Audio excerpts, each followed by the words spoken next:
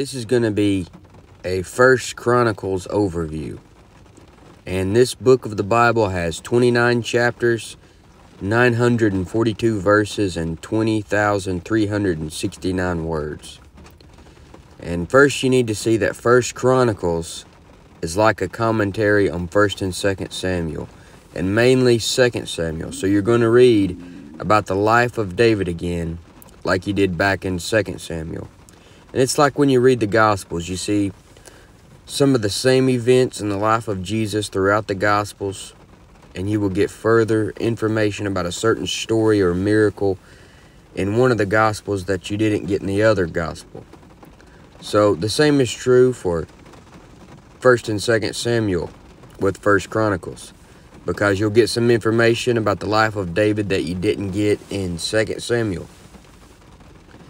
So 1st Chronicles shows you things from God's viewpoint, whereas Samuel and Kings shows you things from the prophet's viewpoint. And so here's a simple breakdown of the chapters.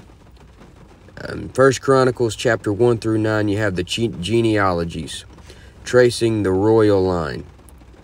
And then in chapter 10, you see the end of Saul's reign. And then in chapter 11 through 21, you have the reign of David. And then in 22 through 29, you have the preparations for building of the temple.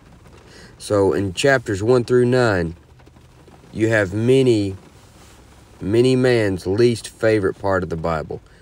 The average Christian will not read the Bible because of chapters like these. However, some of the most interesting little verses are found in the pages of these chapters of these genealogies here. So let's go through chapters 1 through 9 and pick out some of the verses that stood out. In chapter 1 and verse 10, you have Nimrod. It says he began to be a mighty hunter before the Lord. Now, as you know, Nimrod was a wicked man, but the verse shows a man can be mighty. So he's busy.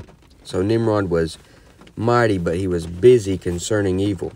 The Bible talks about evil workers. Some men are more busy for the devil than Christians are for Jesus Christ. Nimrod would have been mighty for the devil.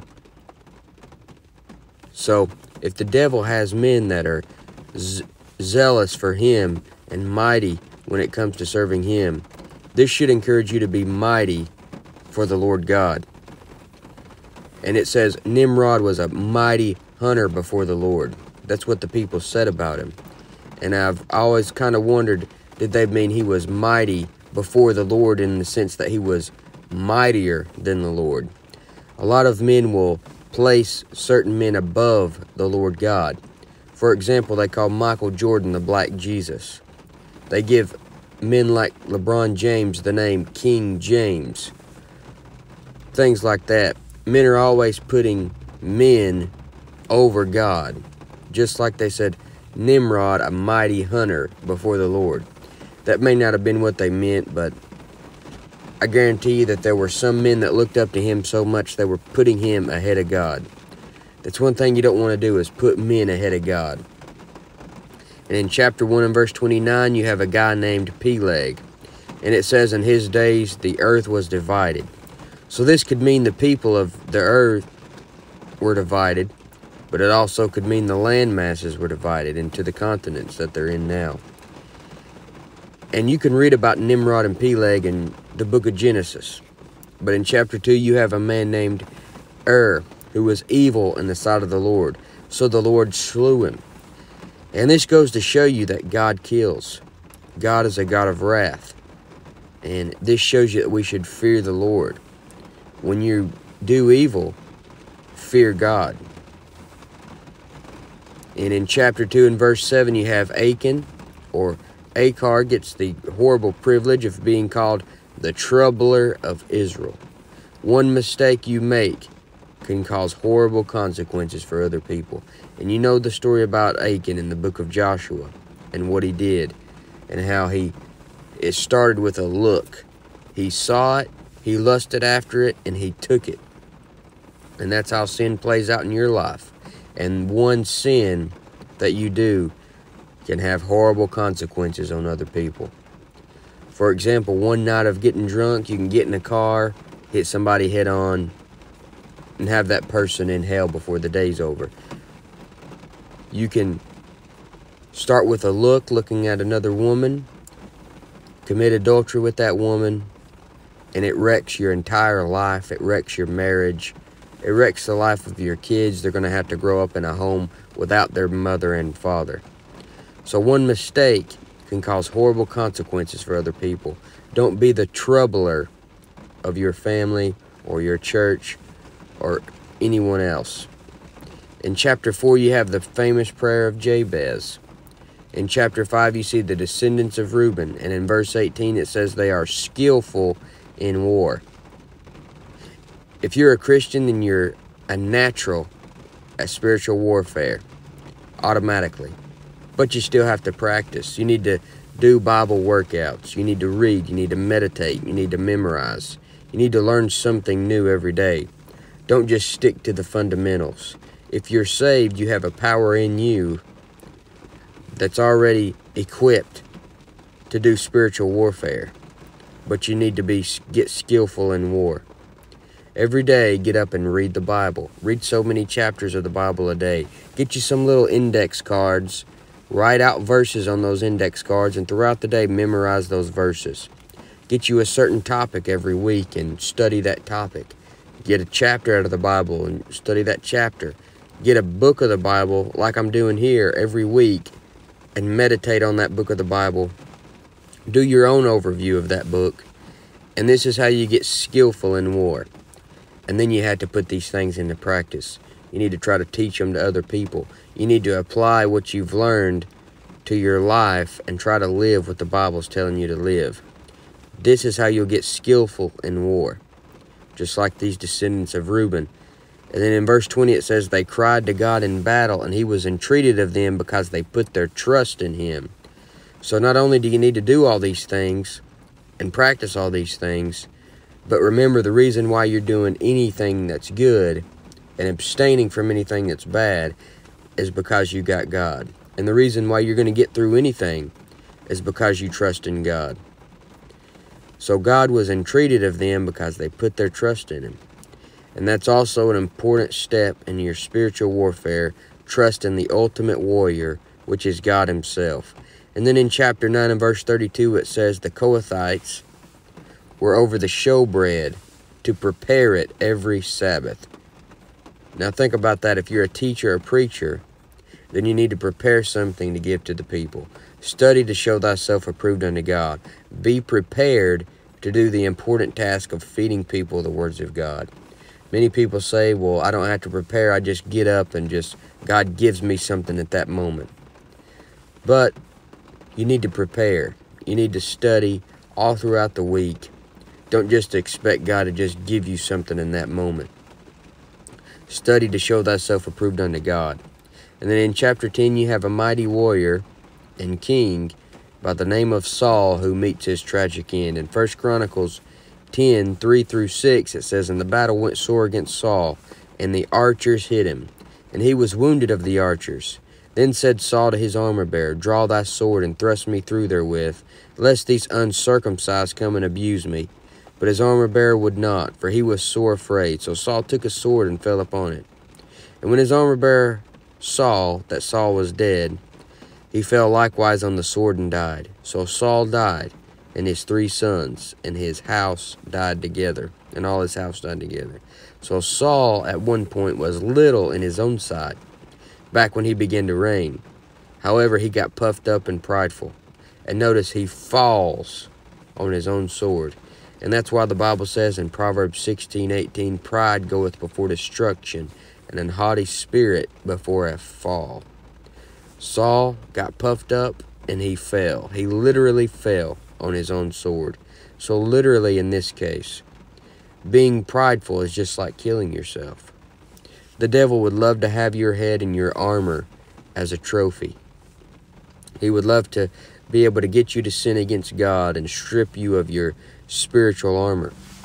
And look what they did to Saul. Look what the enemies of God did to Saul. In 1 Chronicles 10, 9-10, it says, and when they had stripped him, they took his head and his armor and sent into the land of the Philistines round about, to carry tidings unto their idols and to the people. And they put his armor in the house of their gods, and fastened his head in the temple of Dagon. See, in Ephesians 6, it talks about putting on the whole armor of God.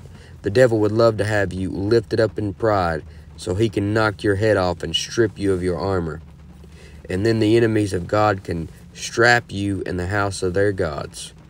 Because when you sin against God before a bunch of lost people, and you're defeated in front of a bunch of lost people, you're giving their gods a victory.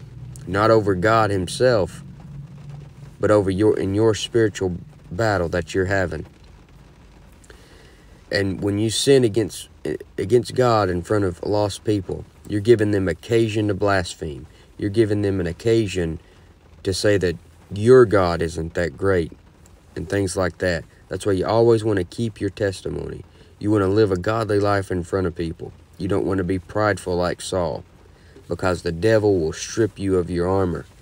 And that's why it says in 1 Timothy 3:6, not a novice, lest being lifted up with pride, he fall into the condemnation of the devil. In chapter 11, David is anointed king. 1 Chronicles 11, verse 3 says, therefore came all the elders of Israel to the king to Hebron, and David made a covenant with them in Hebron before the Lord, and they anointed David king over Israel, according to the word of the Lord by Samuel. So you have the death of Saul, a type of the Antichrist. And then right after that, you have the crowning of David, who's a type of Jesus Christ. And that's how it will be. Jesus Christ is going to come back at the second coming, and he's going to do away with the Antichrist, the people's choice.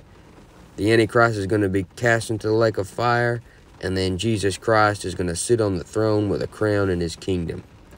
So you see how the Bible lines up. Jesus Christ comes back first, gets rid of the Antichrist, sits on the throne in his kingdom.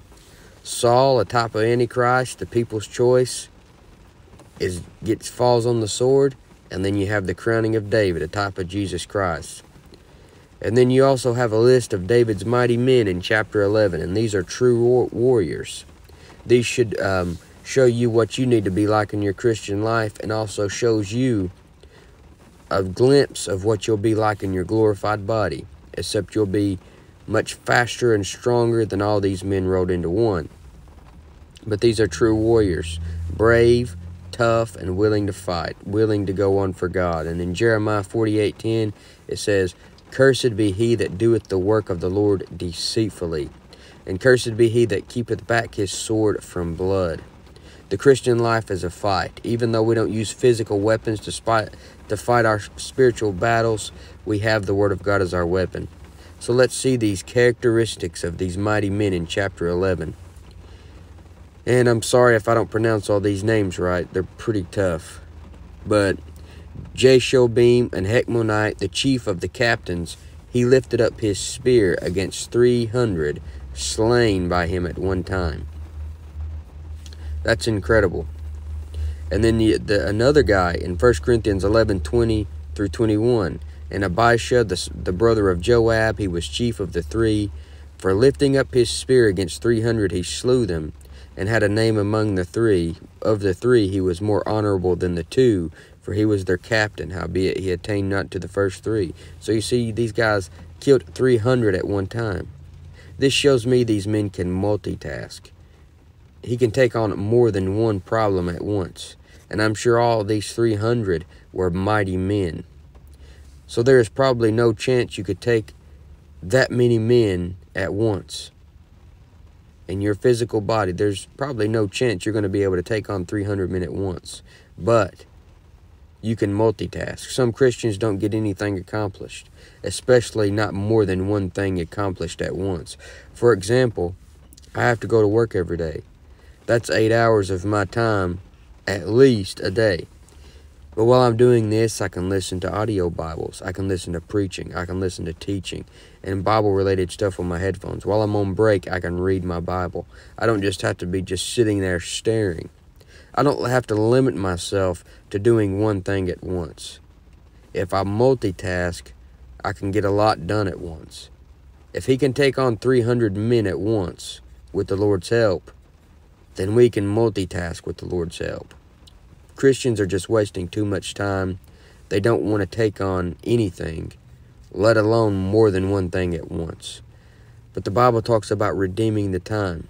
And I believe that if you start I believe multitasking is key when it comes to learning the Bible, because you're going to have to spend hours and hours in the Bible. And if you don't do this while you're at work or at the doctor's office or waiting on somebody in the car or something like that, you're wasting precious time that you're never going to get back. But be able to take on more than one thing at once, just like these men were able to take on 300 men at once. And now this next guy in 1 Chronicles 11:12 through 14, it says, "And after him was Eleazar, the son of Dodo the Ahohite, who was one of the three mighties. He was with David at Pas-dammim, and there the Philistines were gathered together to battle, where was a parcel of ground full of barley. And the people fled from before the Philistines, and they set themselves in the midst of that parcel and delivered it, and slew the Philistines, and the Lord saved them by a great deliverance." So these two show us that you will sometimes be outnumbered. But Paul says in Romans 8:31, "What shall we then say to these things? If God be for us, who can be against us?"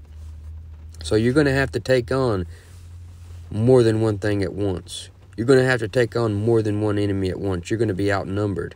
But if God be for us, who can be against us? Then in verse 22 it says, "Benaiah the son of Jehoiada, the son of a valiant man of Kabzeel, who had done many acts, he slew 2 lion-like men of Moab. Also he went down and slew a lion in a pit in a snowy day." And this is just an awesome visual when you read this. It's like something you'd see in a movie. And back when I watched movies, when I was in the world, I remember scenes like this in movies. But you have these lion-like men of Moab.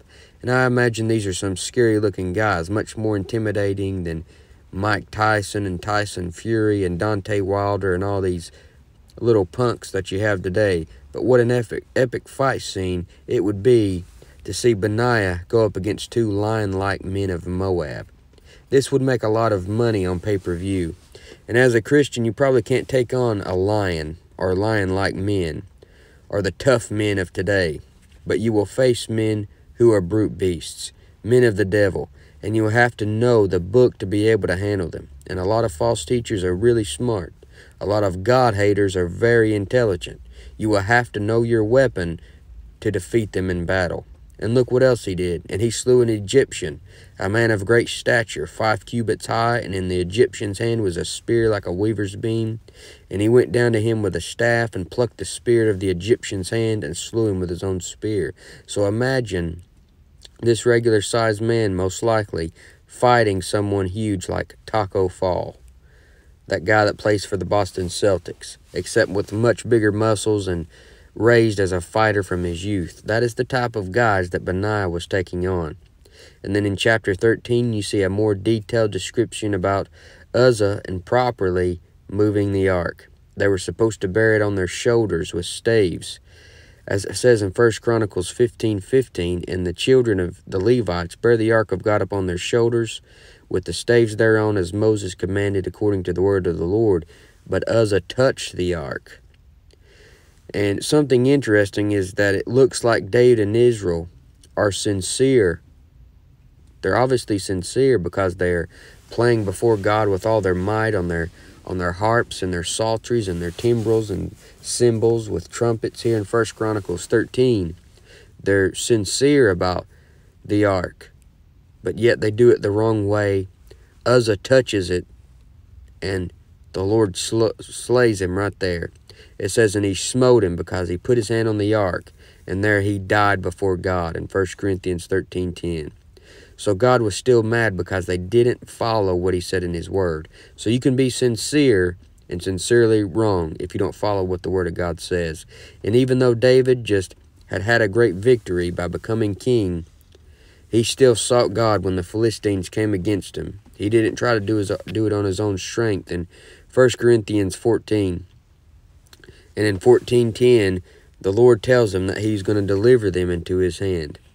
So if you just keep seeking God, God will keep giving you victory. And in chapter 15, they moved the ark to Jerusalem properly. And this is a great victory. Most likely, if you keep seeking God, God's going to give you victory. He'll let you go through trouble. He'll let you lose some battles, most likely, just to keep you humble. But most of the time, if you seek God, things will turn out like you want them to turn out. And David still had obstacles in his life because of the women he chose to marry. Your spouse can be the greatest encouragement or the worst enemy you have to doing the Lord's work.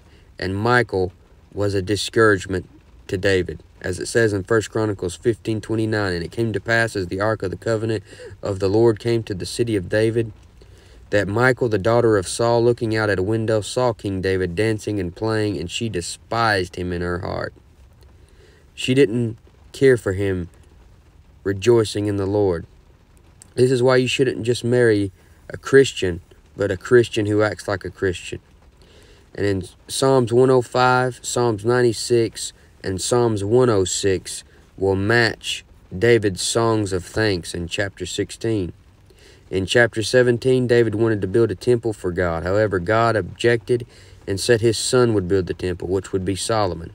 And David didn't get angry over this, but rather started preparing the way for Solomon to do this work. And this shows why David is a man after God's own heart. He didn't have to get glory for himself for building the temple.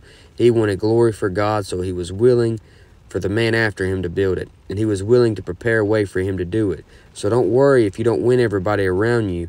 Just continue to soften everyone around you so you can prepare the way for the man that's coming next to win them over.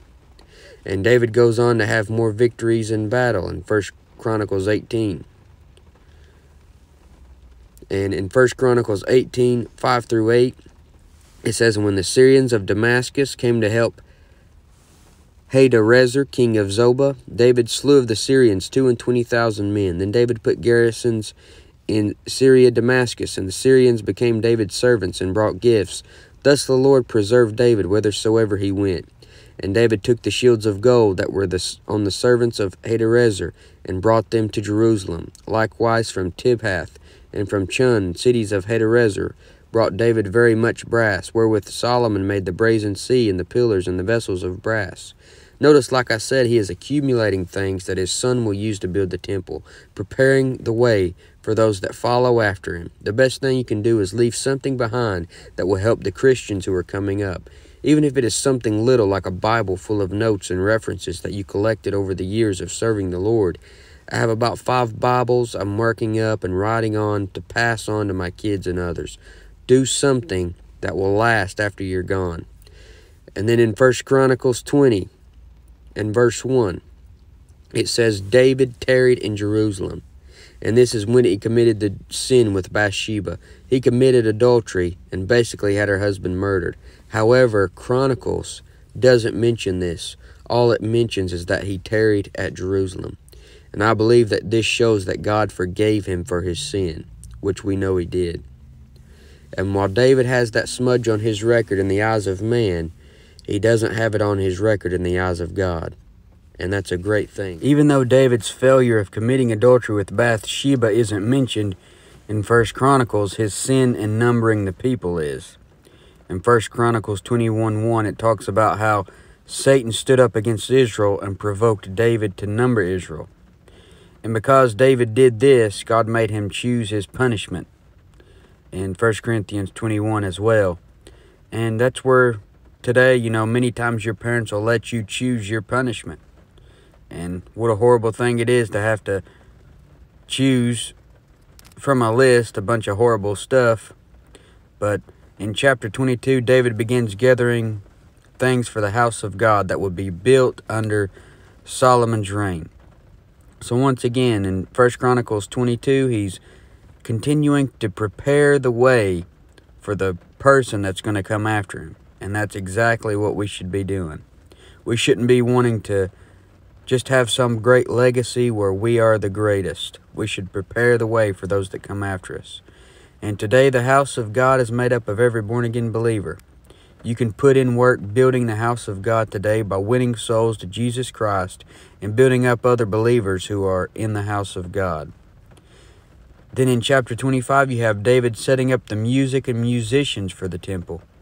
In 25:1, it says, Moreover, David and the captains of the host separated to the service of the sons of Asaph and of Heman and of Jeduthun, who should prophesy with harps, with psalteries, and with cymbals. So today a lot of emphasis is placed on the music, but music is still an important thing in the Bible. And notice it was to give thanks and praise to the Lord. In verse 3 of 1 Chronicles 25, to give thanks and praise to the Lord. Not to the singer, not to the people that's up there singing. You need to give praise to the Lord.